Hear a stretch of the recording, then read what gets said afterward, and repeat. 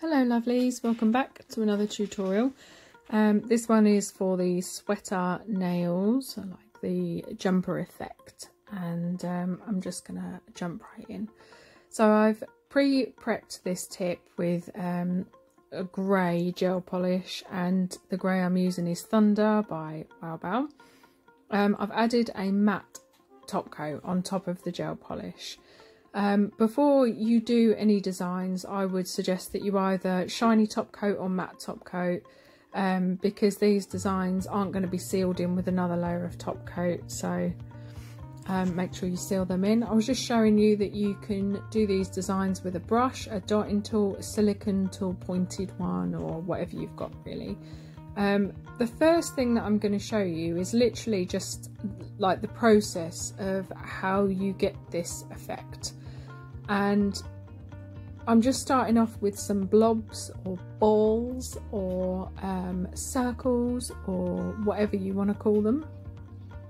And I'm using the dotting tool because I find that using a dotting tool for round blobs or balls or whatever you like is actually easier than a brush. It's easier to get that more circular shape, and I concede that I've done these a bit on the wonk, but really it's just to show you the technique more than anything else. I'm just sort of faffing around, evening those up.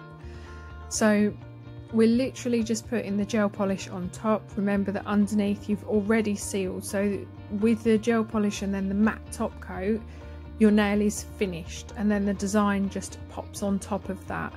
You don't want to do this on top of a gel polish that hasn't been sealed with a top coat, because it's not going to work. We're not sealing anything else from here on in. There is no more top coat to be spoken of, if you like. So I've just done large dots down the middle as a design, and then at the same height slightly smaller balls or blobs or round circles or whatever at the outer edges, so they're just in lines but slightly different sizes, just to show you that. Now don't cure that, we want that gel polish to be wet. We're going to take clear acrylic powder. This is my training tub. I don't use this clear on clients, this pot of clear on clients at all. This is just for training demos and videos, that sort of thing. If you're going to do this on a client, I would recommend that you have a separate pot, or that you do it over a tray and that you only use that stuff, or you don't put it back in your main pot. That's just to stop cross-contamination and any nasties or fluff or bits or whatever getting back in the pot. So the blobs or balls or whatever of gel polish were completely wet. They were not cured, they weren't flash cured, nothing at all. They were totally wet, and we're going to sprinkle over with a little scoop, and I'm using the end of a cuticle pusher, just sprinkling over the clear acrylic. And it does need to be clear. If you use coloured acrylic, you do stand the chance that when you go to cure this in the lamp shortly, that it won't be able to work through the pigment of the acrylic colour, and it won't cure the gel properly, which means that you'll have undercured gel on the nail, which is not ideal, and that's not what we want. So you must only use clear, as far as I'm concerned. If you see another way to do it, then that's on that tutorial. My tutorial is clear acrylic. So this is still wet. If you were to touch those at that point, they would still be wet. So put that in the lamp for a full cure, and they will be completely hard. Now if you dust that off with a dusty brush, and I love this fluffy brush from Wow Bao, it's really cool, they will be totally solid. I'm going to have a little feel of those. They look a bit like Lego at the minute, but they are totally solid. The clear acrylic sets in. Now usually that gel would have a tacky layer. That acrylic, the clear acrylic that you sprinkled on, not only gives it that sort of matte effect, but it also sinks into the gel and stops there being a tacky layer. So there is nothing to wipe off, there's no residue, nothing else at all. I'm going back into this design using the smaller end of the dotting tool, just to put some smaller balls in between on the diagonal, just to give it a bit more of a pattern.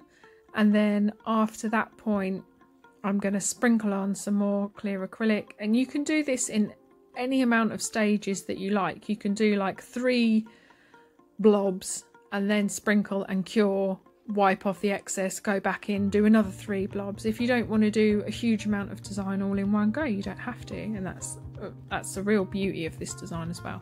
Make sure in between putting more on, or when you're finished, you do take all that excess off with a fluffy brush, because if you have a bit of acrylic powder on top and then you're trying to add gel onto it, it's not going to adhere properly and you're going to have all sorts of problems. So trust me, I've made these mistakes, and I do these tutorials in good faith that I have made these mistakes. So I'm just putting that up against my nail there so you can have a look, and that would be quite a cute design if you do it on blue with white or whatever. They might look like little snowballs.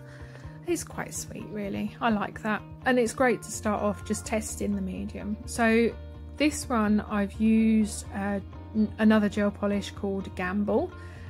It's a really lovely like deep berry colour. It's actually a bit darker in real life. Look at this for editing skills. Look. I think I'll do that again in the video as well, because I'm a bit special. I got all excited about it. I've been watching too much TikTok. So I'm using this Gamble colour, which is a bit darker in real life than it is on the videos, because I have such a lot of lighting in my videos to try and give you the best view. Now in hindsight, I kind of wish that I had done this in a different colour so you could see it better. So this is like the running pattern that is really popular, and it's a zigzag, but it's 2 vertical lines joined by a horizontal, and I'm going to run that down the middle of the nail. So if you do the vertical lines below each other, so that one's below that one, and I'm going to do the other vertical one below the other, but stepped, and then you just join them up with a horizontal line. There you go. So it's kind of like part of a H, if you imagine what a capital H looks like, and then you've taken away parts of it. So I find it easier just to do the vertical lines, the downward lines if you like, and then do the across line and the horizontal line afterwards. And you can see how they start to interlock. They don't really interlock because they don't touch each other, but that's how the pattern is made. And sometimes it's good to draw that out on paper with a pen first before you go onto the nail to do it, because what I've had feedback wise is a lot of people look at this and think, God, that looks really complex and really complicated, and actually it's really not complex and complicated at all. But I can see if you're new to nail art, or if you're not very confident with nail art, how that could look quite complicated. So yeah, just maybe have a go pen and paper first, and you know, if you tip that to the side, they're basically like little S's but with straight lines rather than curves. Whatever you need to make sense of it, really. I find that the 2 lines going downwards and then meeting them in the middle is the easiest way, but really it's personal preference. I'm just showing you some designs on a tutorial, and you can decide how you want to do it. There's not really a right and wrong way of doing these, and it's mostly about having fun with it and figuring it out, deciding how you want to do it. So again, we're going back to sprinkly. Remember not to touch the nail with the pusher because that gel's still wet, so you will smudge it, you'll move it, and then it will set like that, and that's not what we want it at all. So now you've got your line of zigzags. You see if I put it sideways, it kind of looks like an S or a Z or whatever. Take off your excess always. And there's going to be a lot of repetition in this video because it's basically just designs with the same method. But what I wanted to do was show you how these designs end up looking on a shiny background. So the way that I've prepped this nail is I've given it a coat of Gamble, which is the colour I'm using. I didn't need to do 2 coats because this is a really pigmented colour, and then I just put a layer of the shiny top coat, the Wow Bao Diamond Shine No Wipe top coat on top, and then I've just gone for the design straight away. So adding on to this design, I'm going for some lines just to add a little bit of extra, because they're supposed to be like sweater nails, jumper nails, whatever. And then I've gone for some dots along the edge as well. Make sure that you cover everything in acrylic. Tap above the nail, not on the nail. So if it's a client's finger, you can use your finger to tap their finger above the nail just to take the excess off, and that does help just to get the extra bits off, so that you know it's definitely going to cure. Then give that a little dusty, and that's it. That's another design. Obviously you can switch these designs up however you like, really, and you could do it across the nail or across the top of the nail or whatever you like, but it's just another one to show you. So this one, I have prepped the nail again, and I've used, which colour? Mythology, which is a lovely pink, pale pink colour, and I've put matte top coat on this one again. Look at this, my little like fancy editing. It's not fancy editing at all, it looks naff. So this one is like the cable knit, or I think it's cable knit, I don't know, I'm not a knitter, couldn't tell you. So the easiest way I found to do this design is the way that I'm showing you. So whichever section of the nail you want to have this knit design, go all the way down the nail from top to bottom with little diagonal strokes, and you don't even need to really pull it as such. You can push the brush slightly down to make that sort of little flat design, and you don't need the gel polish to be really thick or blobby or anything like that, because the more you put on there, the weight of the powder will push it flat and it will flare out and it will join up and stuff. So, you know, you don't have to put loads on there, it's just enough for it to grab the powder. So I've cured that row and taken the excess off. I'm going back into Mythology, and between those downward strokes I'm going to go in the opposite direction. So you start between the two and just do exactly the same but in the opposite diagonal direction, and work all the way down the nail or down the section that you want to fill with this beautiful knitted design, which makes me feel all cozy and comfy. And it's that time of year, isn't it, where we all want to be in jumpers and be cozy and comfy. So I think I've got a little bit cocky here, and instead of dusting and curing, I've thought, do you know what, I'm going to do another line of this on the other side. And the potential worry there is that if you smudge it, you're going to take the whole design with you. Whereas if you cure, sprinkle, cure, take off the thing in between each line, potentially you're only going to ruin a line at a time. Whereas if you do the whole design and then you catch it in the lamp or with the little cuticle pusher that you're using to scoop the powder, because I did that as well. I think I did that on a live.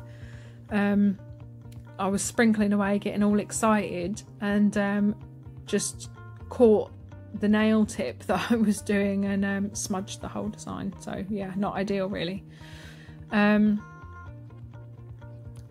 But there, you can see how that's starting to add up. So I'm just going to add in the extra lines there, that side, and you can turn your client's hand around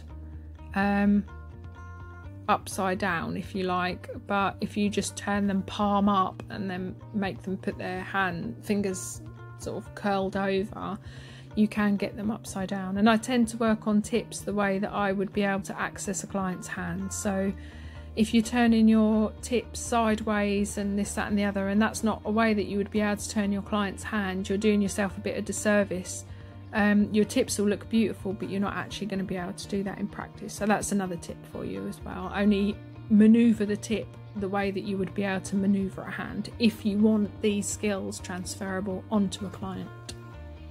So there you go. So giving that a little dust off, and this is the finished product. There you go, it's Dusty Dust. I really like that one. It's really effective. It is quite quick once you get the hang of the ups and downs and working in between the other lines and stuff. It is actually quite quick, and you can alternate the rows of colour, which is also really cool. Excuse me. So this is Moonlight, which is the palest of the sort of grey colours that Wow Bao do. And again, I've put a shiny top coat on this one. And I'm using, I don't know why I'm doing that. I think it's just to show you that it is shiny, and we're going to make a band across this. Almost like a stocking, I guess. And since it is coming up to Christmas, because I've actually filmed this in November, since it is coming up to Christmas, this is a cute idea to use for a Christmas stocking or something like that. You could even use this as like a christening nails, I guess, for a little stocking, or a baby reveal, like gender reveal. A baby reveal, I think that's the pregnancy. I think people would know without nails generally. I'll go back to nails because clearly that's not my forte in life. So anyway, I'm using Mythology because I had some left on my palette and I don't like colours to go to waste. And I'm just painting that stripe in, and actually you could just use the brush from the bottle to do a stripe like that, or a strip or whatever. And then don't cure it and make it all dusty. Tap off the excess, pop it in the lamp. Bing. Come on, my editing skills are rubbish. Right, take off the excess, and what I like there is that you've got that little band of matte and the rest of the nails all shiny. I really like that, but I'm not going to leave it there because, you know, let's just add some design onto it as well. So I'm going in with the liner gel paints in gold, and this is out of the set, and you do get 9 colours in the set, but that does include black and white and gold and silver, and then colours as well. This gold is really lush, and what I should have done in hindsight, and this is the great thing about playing and you know, just messing around, what I should have done is left it gold like this, cured it, and then gone with a striper brush to put shiny top coat on it, because that is really pretty gold and it looks lush. But what I did instead was put acrylic over it and cured it, and it went kind of like a kind of yellow sort of gold matte kind of, and it I mean, it's all right. But I like shiny stuff. So I was trying to keep it matte, I was trying to keep it, you know, keep it all within the keeping of the video, but whatever. So I'm gonna go in with like a diamond pattern, and I'm just marking out where my shape is gonna be. Working on top of that matte acrylic is actually pretty difficult because you won't get really crisp lines because you haven't got a really flat surface to work on. What you will end up with is sort of bled out lines. So although I'm showing you this technique, it's fun to have a play, but probably not the best technique if you want to have some nice sharp line work. But it's just another thing that you can try, and this is just layering up basically. I don't know why I've left this in real time, it's just me painting lines really. It's just a bit of a cheat where you draw the dots in and then you draw the long lines to make the diamond shapes. Cute. And it's kind of like a band around something like a sock. This is that sounds really flash, doesn't it? Welcome to my sock tutorial. So it's, yeah, you want to learn how to paint sock nails. I don't know if that trend's going to take off. Who knows, might do. And I've added some dots in the middle as well, because why not? Got a bit carried away with myself there. Look, I'm going to pull the bottom of that diamond out just to make it a bit more pointy, and then I'm going to sugary, lovely, beautiful job. And then I'm going to cure it and dust off the excess. I think I'm going to leave it at that because I think I've messed about with it enough, don't you? Yes, I have. Right, there you go. It's something a bit different, and it is another technique that you can use, and yeah, there you go. So here's the next one. Really pretty thing that I have started with, and I have used this really deep red, which is called Plummy, and put a matte top coat over. It looks a bit wishy-washy towards the top, but I've only put one layer of gel on because I'm cheap. And then I've used Metal, which is a premium glitter gel polish, and I've just marked out a heart with it, cured it obviously, and then top coated the heart. So I'm using Twinkle Twinkle, which is a kind of deep pinky, nudie, shimmery, pretty colour, and I'm also using the Plummy as well. Doing this design and effect with your background colour is quite popular with the sweater nails effect, because then it just, you know, it doesn't look more like a jumper. You don't have a red jumper with rows of blue knit generally, because the jumper is, if the jumper's red, then the rows of knit are red. So I'm just talking total rubbish, but generally speaking, the sweater nails designs tend to be the same as the background colour. However, that doesn't always work well in a tutorial. As you'll see, these lines kind of disappear once you put acrylic on them and cure them and all the rest of it. But really, like I said, there's really no rules to it at all. My line work on this tutorial's shocking. I was really poorly when I filmed this. And sort of on my deathbed, trying not to cough all over everything. I wasn't on my deathbed at all. I've got man flu. nothing serious. So I've cured it. There you go. And I'm dusting it off. And there you go, they kind of disappear into the background in that one because it's a matte background and it's a matte top and it's all the same colour. So down the middle I'm going to do some little hearts, and I'm going to show you an easy way, the way that I do easy hearts, and I'm going to do 2 blobs of this colour side by side like that, and then I'm going to pull them into a V shape. Pull, pull, and then just flesh it out, and that is it. Little heart, how cute is that? Little dotting tool, and I'll show you that again. Little blob, another little blob next to it, pull it into a V shape. V, V, flesh it out in the middle. Beaut. So I'm going to do, I think, another one of those, and then one at the top, and then some dots. And actually that ends up looking quite cute, although it could have been a bit neater. Oh, there's another one. I thought I had only done 3. Bonus heart. There you go. Bonus.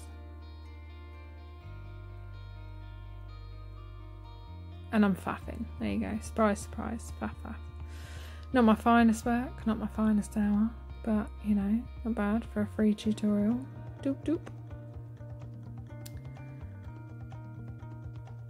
Cute. Little heart, 2 little blobs. Pull it into a V. Gorgeous. Let's add a dot on the bottom and a dot on the top. Let's powder it up. See, the edge of that heart has gone onto the line and then that's bled out. So just watch your designs don't clash into each other, because that is a bit of a pain if they do.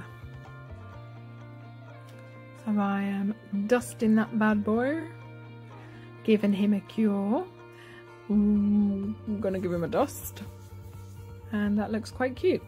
And I like the contrast of the shiny and matte, and I like the different colours, and I think if I'd done it better it would have looked better, probably. Who can say? And obviously with the top coat on the heart you get a little bit of a raised effect as well, which is cute. So using Twinkle Twinkle, which was the feature colour last time, as a base, we're going to go back to the cable knit one. I think that's what it's called. Do you know what? I keep saying it and I've got no idea. Somebody in the comments let me know. Right. So I've used grey, and then for the next lines I'm going to go into that pink, which is Mythology, and then you just do the lines between the other lines. And actually we've got some sort of right angle stuff going on here because it's going to be a little strip on the diagonal. And then we're going to go back to the grey.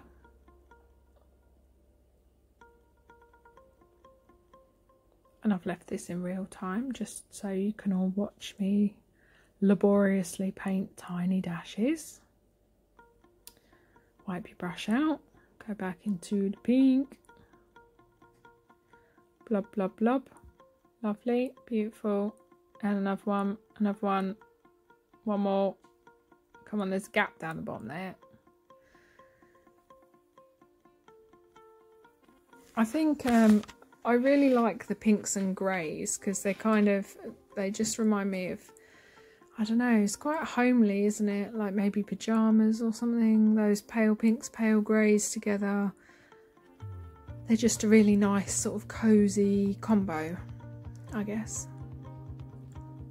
So I'm sprinkling on those ones, and I'm popping that in the lamp, and I'm dusting that off, and then I'm gonna go into this pink on this side and do that sort of zigzaggy effect. Here you go, down, across and down, but just on a smaller scale, and I'm going to use that as a border. I have actually gone all the way around a nail using that design before as well, and it's a softer, it's a much softer design this time, rather than really harsh lines. It's more of an S, so it's a softer, if you watch, it's not so harsh with the line work. It's much more of a curved S, and that works as well. As long as it interlocks like that, it could easily be that pattern. And make sure you go all the way to the edges, which is what you've just seen me do there. I'm going to give that a sprinkle, sprinkle, sprinkle, sprinkly wink. That's had a full cure. Going to dust that off. And then that's just a stripe, and you could literally just put that into whatever pattern you wanted. Just a little stripe across the top, like a cuff or whatever. And you could do it in whatever colours you wanted. So there we go, there we have it. I really hope you have enjoyed this tutorial. I hope you've learnt something from it. These are the ones that I have just done for you, so you can have a really good look at them. If you want to see anything else, please do, as always, let me know. And yeah, that's it. So thanks for watching. I'll see you in the next one. Bye.